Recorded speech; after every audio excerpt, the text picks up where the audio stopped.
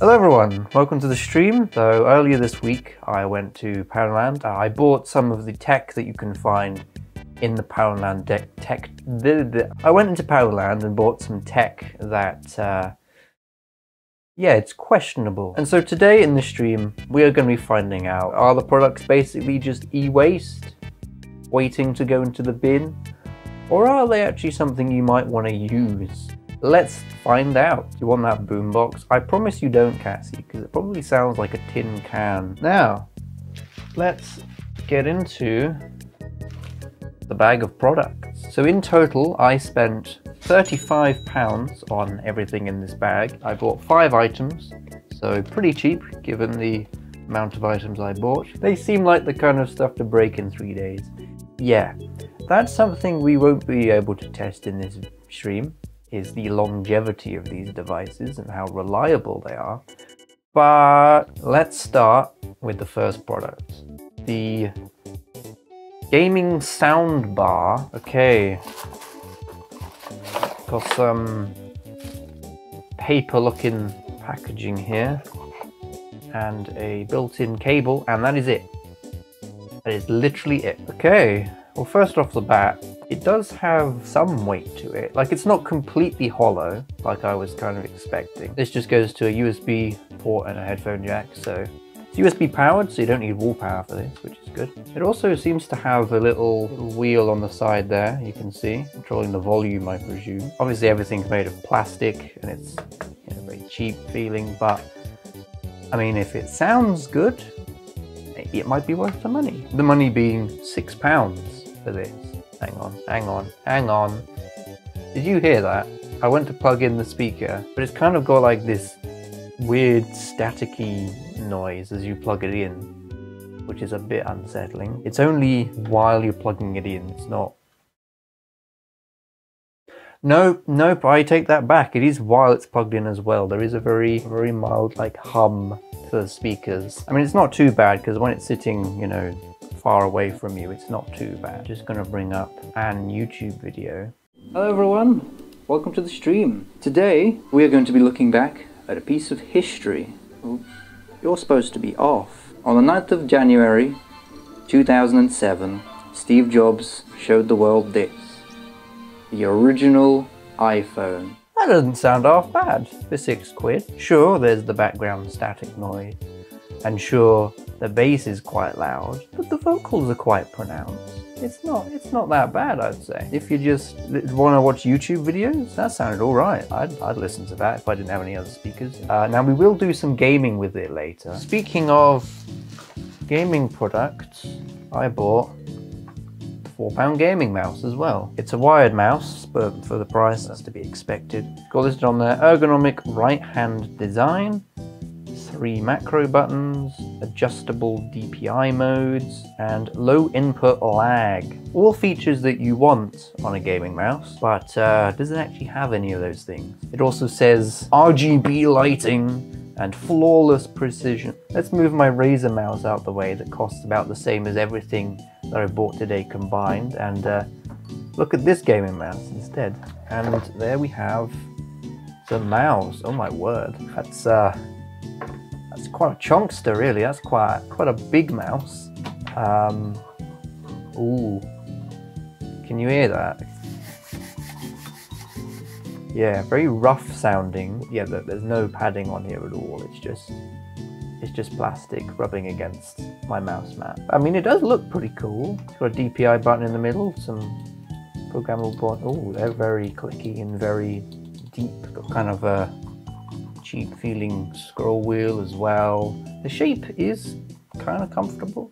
It does fit my hand. You can see the length of the cable is pretty darn long. For £4 so far, not too bad. Certainly much better than my first mouse I ever used for gaming, which was a Microsoft Basics mouse. There we go, you can see the RGB there. It was talking about on the box, on the side, on the back, and through the scroll wheel, and I'm not sure it's supposed to be coming out underneath, but it is. The DPI button does seem to work. Now with this being a budget mouse, I don't suspect there's any sort of software. Like with my Razer mouse, there is software to change the DPI presets. I don't suspect there's anything like that for this. So now to test out the gaming soundbar and the gaming mouse, we're going to play some games. So what should we play?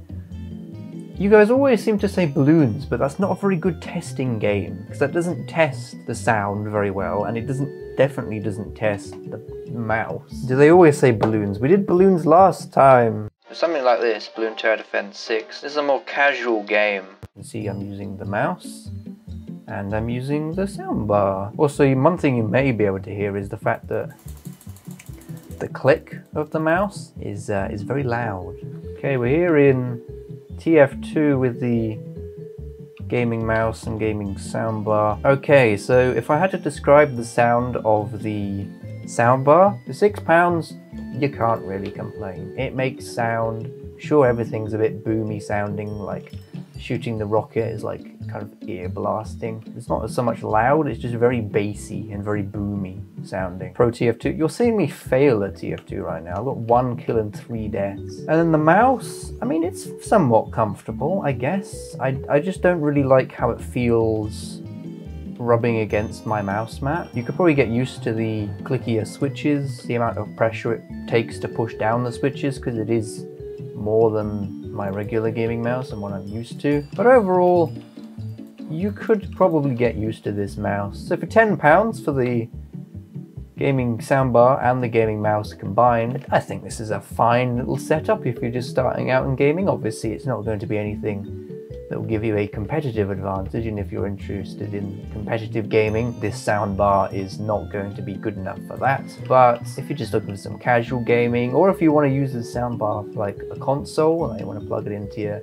Nintendo Switch or your Xbox, I can see that being a reasonable thing. Or if you play on a laptop, it definitely sounds a lot better than laptop speakers, I can tell you that much. Alright, I think that's enough game testing. I only really wanted to test one game because we've got other products to test that aren't gaming related. Oh, using my normal mouse again is so nice.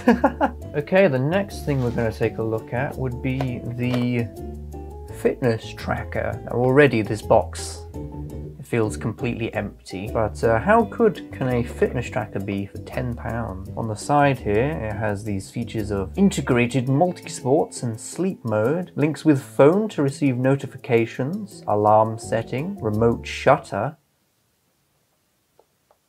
Has this thing got a camera on it? Got a find your phone function, long battery life, blood pressure reader, estimated readings, blood oxygen reader, estimated readings. Yeah. Something for £10 is not going to accurately be able to read those things. Oh, remote shutter is like if you connect this to your phone, you can put your phone away from you on a tripod and then take a photo by tapping this. And then on the other side you can see someone getting fit. Whoa! You can see it's part of the Vido lifestyle brand. This person's definitely enjoying the Vido lifestyle. Look in the box. So you've got, in the top there, you've got the smartwatch, and then in the bottom of the box, you've just got this interesting charging connector. There's a camera on it. No, it doesn't have a camera on it. I was wrong about that. It does also have instructions here, which are about as bland as can be. Tells you how to pair it with your mobile device using the Fitbit tracker, what the different buttons do. There's an app you can download. Very nice. And first impressions, I mean, it feels pretty sturdy. Right, let's see if it's charged. Turn on the tracker by pressing and holding the function button for 3 seconds. 1, 2, 3. It's not turned on. Okay, now where does this charging connector go? Or does this come out? Come out of the band? I don't want to break it. Aha, there we go. So you have to take off the band to charge it. So not exactly very convenient to use, it must be said. Just slide in there and fits in there. So I'm going to leave that to charge for a bit. On to the next product. It's the Friends headphones. I had to buy the Friends headphones. I just saw this in Poundland and was like, of all the like brands that you could have put on a pair of headphones, why put Friends? Like, what does Friends have to do with audio gear? I have no idea. So in the box, the headphones themselves, along with a gigantic piece of plastic. I'm noticing a bit of a trend here. There's like, you know, this giant box for a little product, this massive amount of plastic. They don't seem to be particularly environmentally friendly with this packaging. But here we have the Friends headphone. There you go, you can see the Friends design there. And they are adjustable. You can, as much as it is incredibly hard, the quality of it is obviously very cheap. This feels very flimsy. The headband does feel quite sturdy though, given its size and thickness, or girth, I guess you could say. And this doesn't feel like the worst plastic in the world. Obviously these are on-ear headphones. Just trying to adjust it a bit more for my head.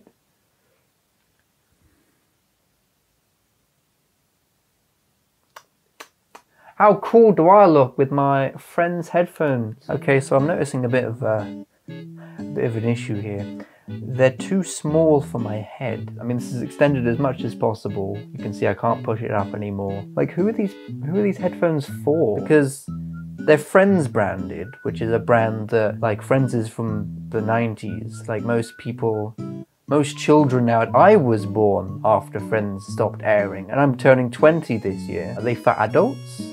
Because they'd be the ones interested in the Friends series? But then they don't fit adults. Or would they be marketed for kids? Because they're kind of like smaller headphones, but children nowadays won't know what Friends is. I don't know who would be interested in those. Yeah, exactly, Cassie. See, Cassie agrees. Don't know who would be interested in them. The cable isn't particularly long either. Okay, so let's have a little listen to this introduction again with the Friends headphones. These are so quiet. I have to turn it up to 100% volume just to be able to hear it. If I do this, it sounds better. Okay.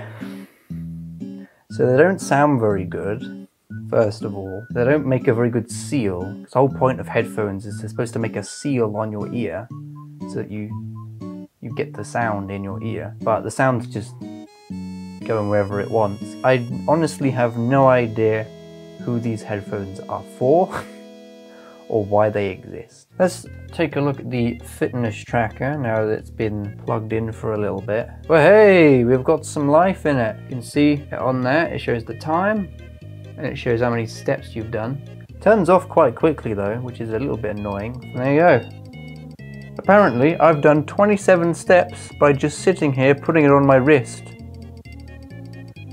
That's encouraging. Okay, so let's try and get the fitness tracker app. Android download. Oh, I don't know if you can read that on my phone. File might be harmful. Do you want to download yoho underscore blah blah blah .apk? So this app isn't on the App Store. This app is on some unsecure website without HTTPS, with a random download for the APK file. Needless to say, I'm not going to be downloading that. Is there anything you can actually do on here itself? Oh, state. What is it trying to tell me? Oh, BPM. Is it a touchscreen? I don't think it's a touchscreen. Sports, music, more, and then back to the screen. How do I get it to read anything? What if I leave it? Sports. So, yeah, slightly disappointed with the fitness tracker. I'm not sure you should buy this. If you want to install the app when you buy this, go ahead, but I'm not, because it could be a virus, it could be malware, it could be spyware. I don't know. I'm not going to find out. And speaking of trackers, I did actually buy the wireless tracker thing, which is supposed to be like an AirTag, as you can see by the pictures at the bottom. You put them on your belongings, you can see they've got them on their keys, their bag, and then you can track down where your belongings are using your phone. However, this is also apparently part of the video, I don't know how to say that, lifestyle. And so if this is going to ask me to install the same app, that's going to be a little inconvenient. So opening up the box, we have a big bit of plastic with the tracker itself, as well as instructions. The product is a wireless device using the iSearching application. So let's go onto the App Store here and look for iSearching app installing. Allow iSearching to take pictures and record video. Allow iSearching to access your device's location at all time. Allow iSearching to access photos, media files on your device. Allow iSearching to record audio. Why does it need any of these positions? Location I can understand.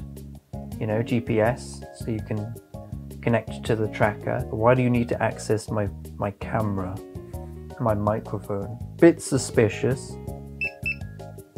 There we go. Interesting that it doesn't use Google Maps, but it uses Baidu Maps, which appears to be in an Asian language that I can't read. Found a Vido tracker there in a different device. I don't know what that is. Connect to Vido tracker. So if I do alert,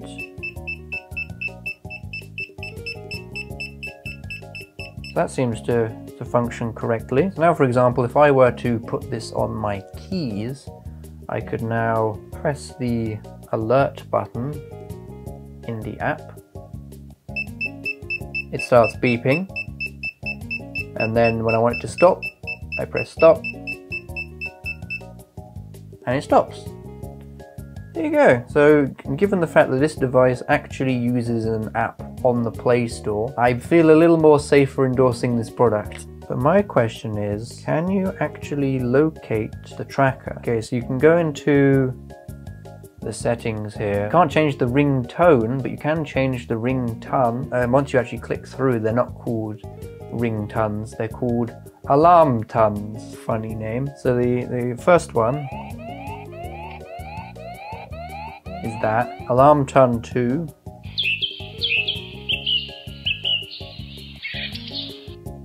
It's just playing these out of my phone at the minute. It's alarm.